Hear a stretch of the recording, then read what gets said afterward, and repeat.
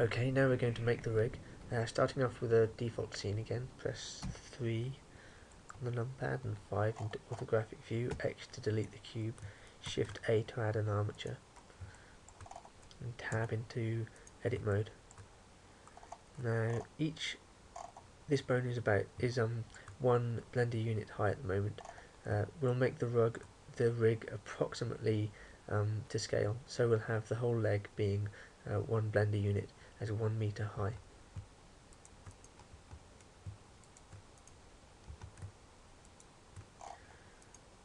E to extrude, E to extrude, E to extrude again. So you can see this is the basic leg, but I forgot to make the hip, so I'll Shift D to duplicate this bone, G to grab, Control to lock the movement to the grid, and then that looks right. Now, because we were extruding these bones, the parenting relationships of these will be correct, but for this bone it won't be correct because I duplicated it from this bone. So to make this the parent, I'll select the child first, then Shift and select the parent, and then press Ctrl P and keep offset. Now this is the parent of the whole hierarchy. So now I'll name the bones. Press N to bring up the information box here. Then this is the hip. This is the thigh. This is the shin. This we're going to call the metatarsal bone, or just the tarsal bone. We're reserving the name foot for another more important control that we'll create later on. This is the toe bone. And we'll press Control Tab to go into pose mode and take a look at the rig so far. Well, what we have here is a forward kinematic system, but if you remember from the previous rig, which I'll show you just now, there was a control at the bottom here which allowed me, when I grabbed it, allowed me to place the entire foot. Now we don't have that here yet, so we need to create that, and the way we're going to create it is by first making a second hierarchy. Now in the same way that this is a hierarchy travelling down the leg here, we're going to make a hierarchy which begins at the very base of the foot and then travels up through some control bones, through the toe, the tarsal bone, up to the ankle. Then once we've created that second forward kinematics hierarchy, we're going to link this original hierarchy to the control hierarchy using inverse kinematic constraints. Again, if any of that didn't make sense, then don't worry, because you're about to see exactly what it means.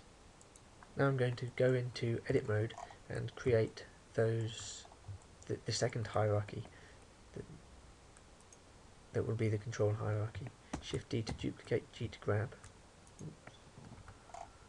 G to grab, Shift D, duplicate, G to grab, Shift D, duplicate, G to grab, Shift D, duplicate, G to grab, G to grab again, G, Shift D, grab, Shift D, G to grab.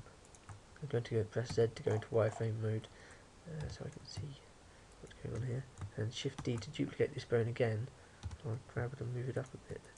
I'll just make it bigger than the other bone that's in the same position so that we can see it. See the two bones are separate objects. Okay, that's all the bones we need for now, but we need to name them, and hopefully this will give you some clue as to what they'll be used for. This is the foot control. That's why I didn't call this bone foot, because this was always going to be called foot. This is at the heel, it's called the heel. This was called the foot because it's the main foot control. This has been called the heel because it allows the foot to rotate up around the heel. This is the leg target. This is the tarsal target. Remember, this is the tarsal bone and this is the tarsal target. This is going to be used to rotate the toe, so we'll call it rotate toe. This is the toe target, and this is going to be used to rotate the whole foot up around the tip of the toe, so we'll call it tip toe. So now we have all the bones that we need, but we need to organise them into the proper hierarchy, so I'll do that now. Selecting the child, and then the parent, and then pressing Ctrl P, keep offset. Again, the child, then the parent, then Ctrl P, keep offset. Both of these bones will be the child of the heel bone, Ctrl P, keep offset. The heel bone will be the child of the tiptoe bone, Ctrl P, and the tiptoe bone will be the child of the overall foot bone, Ctrl P.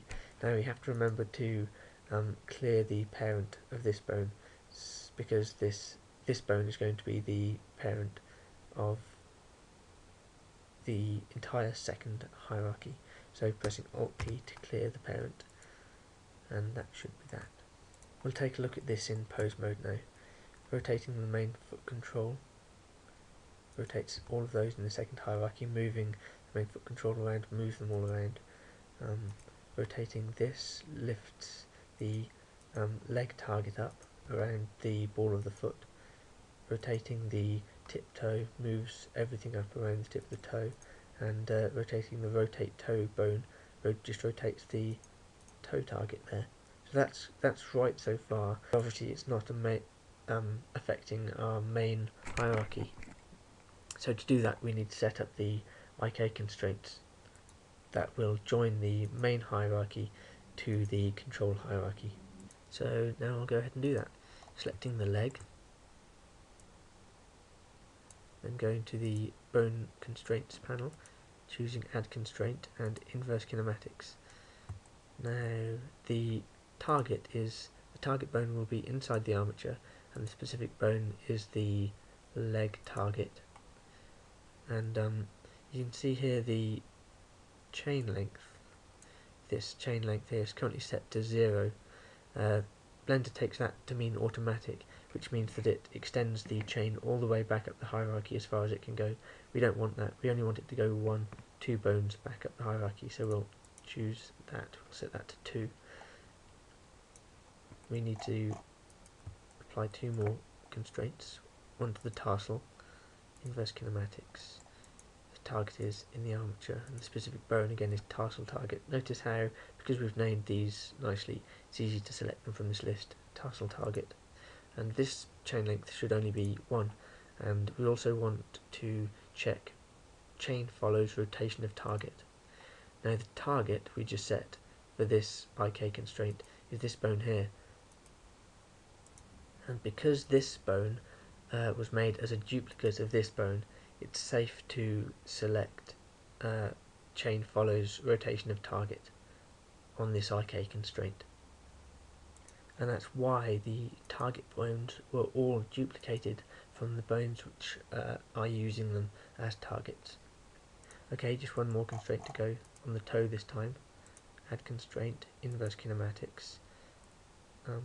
The target is in the armature, and the bone is the toe target. Chain length again is just 1, and we'll choose chain follows rotation of target again. This option, when it's applied to this constraint and this constraint, just make the rig a little bit more stable, which is really good. Okay, so now we have all of the controls that we need for this rig. The foot can rotate up around the ball of the foot, can rotate back around the heel of the foot, it can rotate up around the toe, and the toe can rotate around the ball as well. So that's great, but we just need to tidy the rig up and make it a little bit more animator friendly, and that's what we'll be doing in the next videos. See you soon.